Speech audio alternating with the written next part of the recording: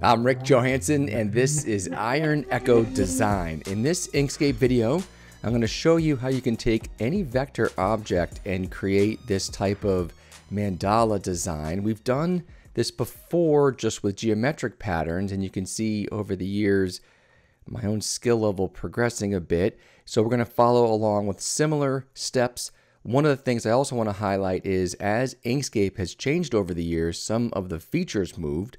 And in these two tutorials, the guides creator, because we have to make the hash marks in the middle of the page, it moved. So if you're looking for it, go up to Extensions, Document, Guides Creator.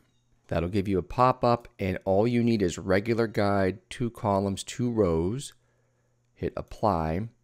It'll think for a second, and then the guides will be created right on the center of the page. And we need this to do the 2 different techniques we're going to use. Incidentally, this page right here, you can do any size you want, but if you want to follow along, you can go to File, Document Properties. This is the A4 format. Now you can use any type of vector object. I'm going to bring in an image from Raw Pixel. I'll have a link in the description below. And what we're going to do to take this PNG and create our vector object is we'll do Trace Bitmap. So go up to Path, Trace Bitmap. If you've never used this before, basically it says we'll take a look at whatever image you select. In this case, we're doing single scan detection mode brightness cutoff. Inkscape will look at the image, and based on the threshold you decide, it'll take out the darkness or the lightness. So if you slide it, you can make it all dark, very light. It looked good right where it was. 0.475 is fine. You don't have to change anything else. I have speckles, smooth corners, and optimize all selected. Here's a live preview, apply. And you get your, this is now a vector object. If I double click on it, you can see all the nodes. That's how Inkscape works. It creates images through all these different nodes and using math. There's also a lot of nodes, and the more nodes you have, the harder Inkscape needs to work to do some of the other techniques. So you can go up to Path, Simplify, right here. And you see how it reduced the number of nodes? It's still a lot, but it'll be fine for this exercise. Get rid of that. And I will duplicate this with Control D because we're going to use it again at the end. And here is the new technique. I have it selected. I'm going to make it a group because that'll come in handy for later. So I can do Control G or just go up to Object Group. Now go to Path and you go down to Path Effects. Inkscape really cleaned up how the Path Effects menu works. If you want to see all of them, hit the delta and you can see all the different choices, but we'll just do Mirror Symmetry. And right there, it creates the second one, but we don't want to do the mode freely defined mirror line. We want vertical page center, like this. That's step 1, pretty easy. Step 2, we'll add a second path effect. Go back to the path effect search bar and type in rotate. Rotate copies, pretty cool. And we'll do 12, so method normal number of copies 12. You can see what it did already. We want to go up to this tool, the node tool. If you click that, you'll take the center and drag it down to the center of your page. There we go. Now, if you want it to snap in, do you see how that snapped in automatically? Up here, this magnet with the lightning bolt, that is enable snapping. Click it to highlight it, hit the triangle, and you'll see all the different choices. You want to find the one down here, guidelines. As long as that one is selected, it will click itself in. Okay, well, why couldn't we just skip the mirror symmetry? You can make it rotate copies like this, but this is the fun part. If I double click on the original one right there, I can go and drag around all the nodes. So I have the handles. If you don't see your handles, this icon right here will put the handles on. And now whatever I do to the original gets reflected around everything. So I can make it bigger. See?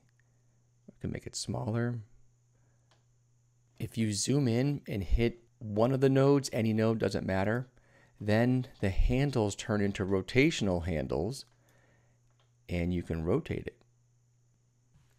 I see this little line here. That is actually a snapping feature. That tells me if I disable snapping, it'll make the rotation go better. See, now I can rotate it in real time. I think we'll leave it right there. Remember how I said make sure you group it before you do this function, or these two functions?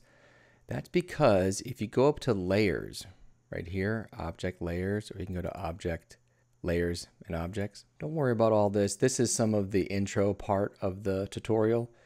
This path right here is the one that we're playing with. If I hide it with the eyeball, you can see I'm using this. What you do if you want to add more layers is click onto the G3, which is the group we created. Right click it, and down here you'll see enter group 3. That means we can put something else in there. I'll get another one of these butterflies, Control D to duplicate it. And you see my layers? I know it's this one, path 4. If it makes it easier, you can actually retitle it. Call it butterfly 2. All you need to do is drag it into the group. And it does the same function. I can find the original one, double click, I think it's this one, it is. And I go to selector tool, I will drag it into the center. Look at that. And you can just visually play around with it and see where you want it to go. Okay, you can keep going through inside the group settings, but that could be complicated. If you want to lock in these different inner or outer, anything that you created inside the group, click on the layer. So you're no longer inside the group at all. And now when you select it, you can do path, object to path. The mirror and rotate copies feature is locked in, and you can't do it to the inner circle either, but that's good because now I can take the top one, Control D, and freely make changes without it having reflecting all over the place. Just to nail home the technique, let's do one more natural one. So I'll get the original piece, but this time we'll only do 6 rotate copies. I'm not going to group it because it's only going to be one piece. Go to path, path effects.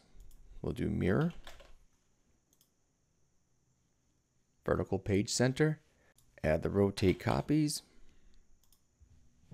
keep it at 6, node tool, and we drag it to the center. Lock that one in, path, object to path. You can play with the colors. I think I'll make the inner circle a light blue. I probably did that off camera. I just played around with each different layer, messing around with the colors. And now we'll pop in the original butterfly on top. And there you have it. You can do whatever type of object you want, see what you like, see what type of things you can create on your own. Let me know what you come up with in the comments, and we'll see you next time.